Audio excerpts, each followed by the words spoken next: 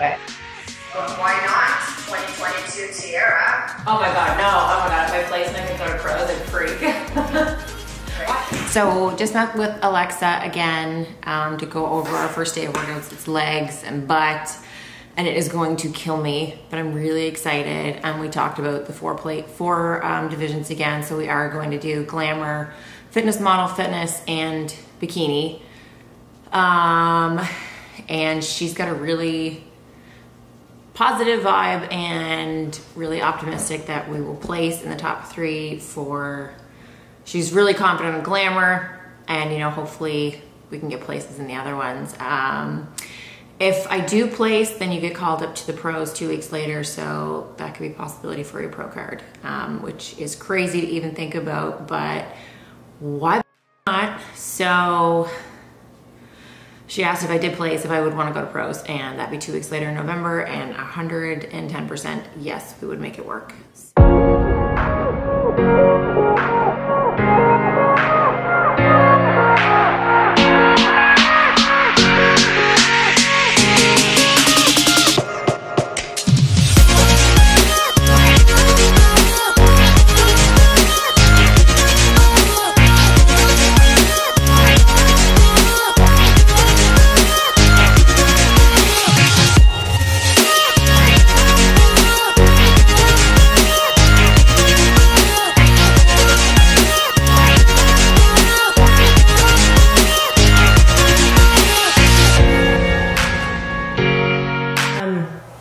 It was kind of awkward. It was good, but I definitely need some practice. It's definitely something I'm not used to. I'm used to just the standard strength training right now. My heart rate, average 103, says active calories 362, and I don't usually ever go over 200. So that's really good.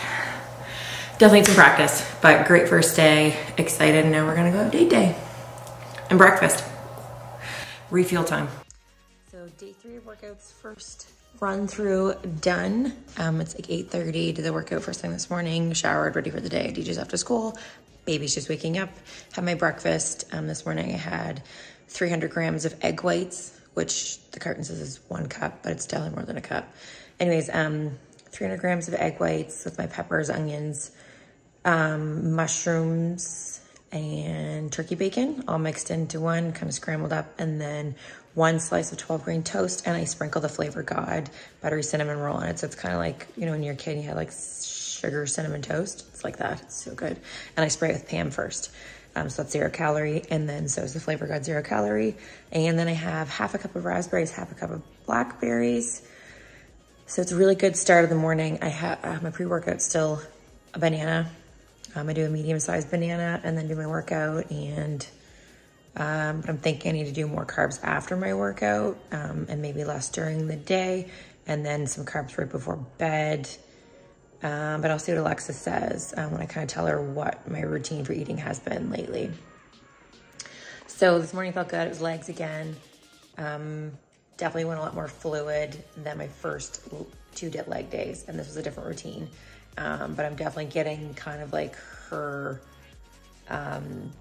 rhythm. Like, everybody has kind of like their flow and their own kind of like design or whatever you want to call it. So I definitely caught on to that a little better this morning. So I felt a lot more things engaging. I was targeting the right areas. I was feeling the burns in the right places for the most part. So that's the beginning of day 3. Weighed in this morning at 141.4, I think. So I'm actually holding steady at 141. So I was just texting with Alexa, obviously not while I was driving, before I left. And when we were emailing this morning, I've just kind of had some questions about like treat meals. I'm pretty strict on them to begin with. I've just over the last year with trying to lose the 30 pounds. I hate having to come back from a cheat meal. Cheating on a full weekend is like 30% of your week, and that's just not worth it to me. I've significantly cut out alcohol, like very, very minimal compared to what I used to drink. People that know me know I could drink like a fish, and I was drinking pretty much every day, not copious amounts, but even just 1 or 2 glasses of wine is a lot of calories. You know, and then sometimes it would be a bottle, and then the weekends I could drink like bottles of wine, no problem. That's like almost 1,000 calories. So when it comes to weight loss and muscle gains, alcohol is your enemy between calories, and the way it affects protein synthesis, affects your metabolism, makes you want to snack more. It affects, if you YouTube what alcohol does to your body, it's insane. It makes you not want to drink anymore, just because it's like, well, it's literally poisoning your body. Anyways, I've never given it up completely because, you know, I am human, but closer to show, obviously, when it comes time that I have to give it up, I have no problem giving it up at all. Even if I had to give it up now for the next 6 months, that'd be okay. For results, but we talked about body percent fat. I still don't know where I need to be for show, but I'm pretty sure it's around the 10 to 12% mark. Right now, she says I'm at a perfect body percent fat for training. We don't want to focus on losing that fat right now. We need to focus on the muscle gain. So the way I'm eating, what I'm doing right now is on point. That's where we're at today. Cheat meal, she's going to give me a little 4-week kind of guideline of what I need to do for when I do want to have alcohol, when I do want to have a cheat meal, like where it kind of falls. Tomorrow night we're going out to Piatto's for like Firestone pizzas. That's honestly, I could make that fall into my macros if I really wanted to. The only thing is the cheeses, so like the fats, because pizza cheese, even if you have a little bit on there, they're very high fat. That's why they're melty and stringy. That would consume my day of fats because I am so low fat right now. But I'm okay for one night, and I'll have a couple glasses of wine. I will enjoy my night out because having one good meal like that for me will fill my void, and I'm not going to feel like I need to pick at home, or don't feel like I'm missing anything. But honestly, there's nothing that I'm really truly craving. Good steak supper, but again, I can make that fall into my macro count for the day as long as I don't choose too fatty of a cut. But that's kind of where I am right now. I'm not like even huge on cheat meals. I mean, now I do like a good sweet here and there, so maybe that'll be it. Maybe I'll choose like a good day to do desserts. I will be going to IHOP one day though. I gotta get a good stack of pancakes. I do love pancakes. So maybe that'll be it. Maybe it'll be a massive breakfast. Anyways, so that's where we're at right now. So tomorrow I meet with her in the afternoon. We'll go over days 5 and 6 for training. Tomorrow I train legs again, so it'll be day 4 of what we already went over, and see how that goes. This morning was shoulders, like arms, shoulders, chest, and man, did I feel my shoulders, like the fire in them that I have not felt before. So it was really nice to feel a change. So I can just imagine what the next 12 weeks is going to bring doing this training program. I'm really excited. Tomorrow's Friday. The weekend is here. Stick to the strict weekend. I have stuff for tomorrow night. So that's the update as of today, February the 10th. So just finished day 5 of my exercise routine. First time doing day 5, and it's legs and arms. My arms are like burning. Legs, so like it's just like a little workout, but nothing that's like killing me right now because it was just a couple sets, but get some growth there. They used to be all flag. It's not flagging anymore. It doesn't flag anymore. A little bit. So it feels really good. So I'm kind of on my own for the next few weeks. I'll do check-ins with Alexa, but not like I have been. Just work on the workouts, and then nutrition will come up 20 weeks out. We're 257 days away. And after the cheat meal Friday night, I didn't sleep. My belly felt so sick. I had indigestion. I woke up with anxiety. I just felt like crap. And then the next day, the next morning, since I didn't sleep well, I ended up making yesterday my rest day because I just felt like crap and didn't feel like working out. I just didn't have that like extra oomph. So I figured I would take yesterday as my day off. And just get stuff done, and then today would be day 5, and then tomorrow, so I'm going to miss day 6 this week. I'm going to start tomorrow fresh as day 1, and then work my way through so that I have like a structured routine for the next 12 weeks, and then go from there. So hey guys, we are 253 days away from the stage, and this is episode 2 of Journey to the Stage. Just a quick update. This is my first full week of doing my new workout routine on my own. Last week I went through everything on Zoom with Alexa, my coach, and I am solo this week, so I'm really trying to figure it out. How am I doing mentally? It's frustrating. I'm not a person to be out of my element, I guess, like out of control. I did human design reading a couple weeks ago, and I am a control freak. And I guess I never really knew how controlling I was. Not in a bad way. I just like to have control over my routines, my things.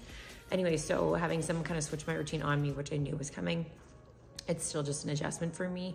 And Danny and I are transitioning in the gym because now we're not doing the exact same routine. We are sharing the gym at the same time. So, you know, sometimes our routines clash. Like he might need the squat rack and I might need it.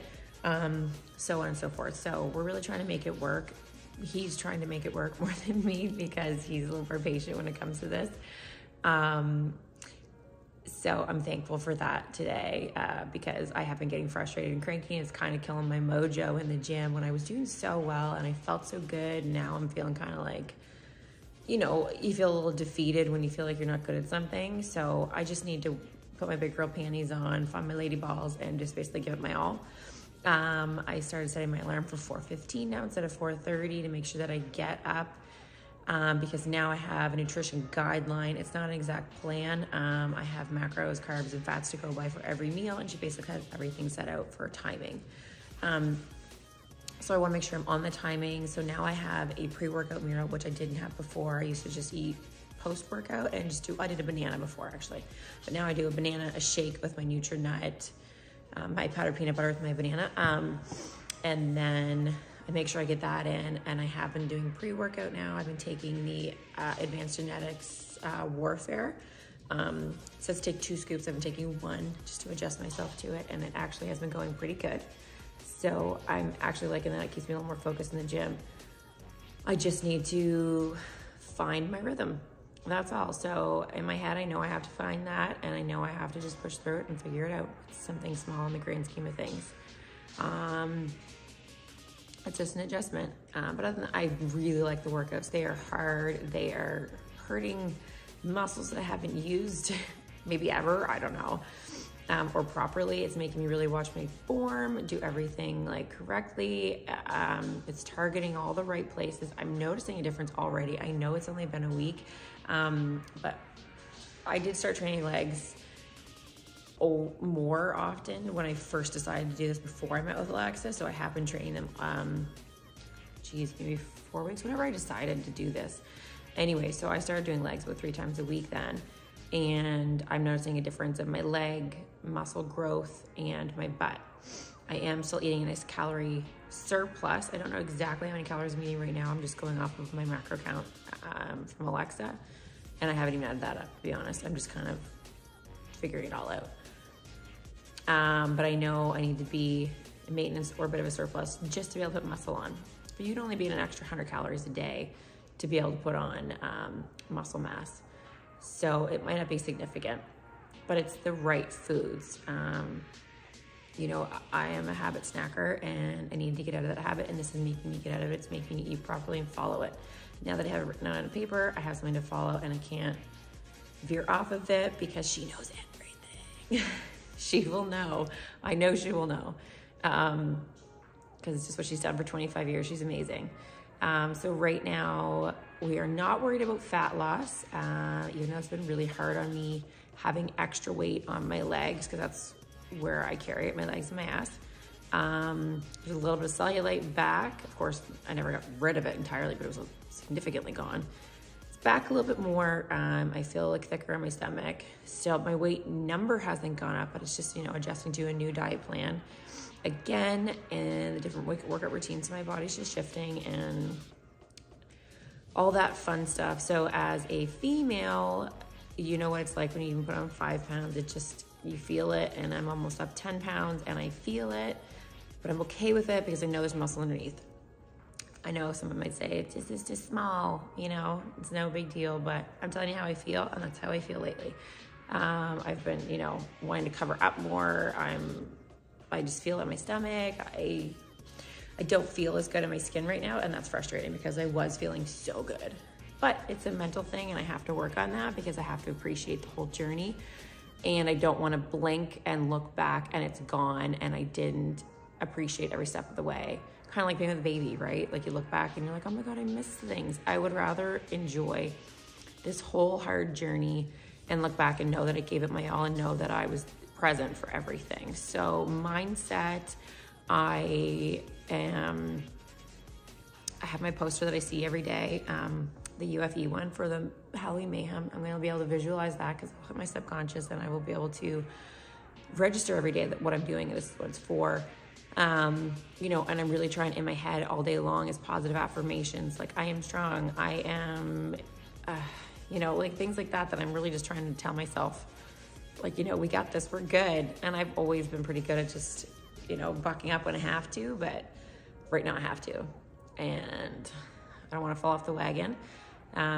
With my new nutrition guidelines, I have a cheat meal, a treat meal, every 2 weeks.